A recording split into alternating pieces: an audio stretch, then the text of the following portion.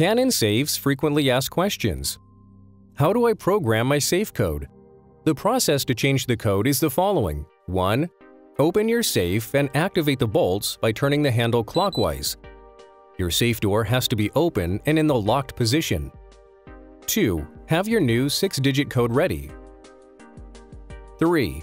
Press and hold 0 until the lock double beeps and the indicator light stays on. 4. Enter your current 6-digit code until the lock double beeps. 5. Enter your new 6-digit code until the lock double beeps. 6. Enter your new 6-digit code a second time until the lock double beeps again and lock light turns off. 7. Test the combination with the safe door open to ensure proper programming. Please note that if at any point the unit gives you a single long beep, you will have to start the process over again because a mistake was made.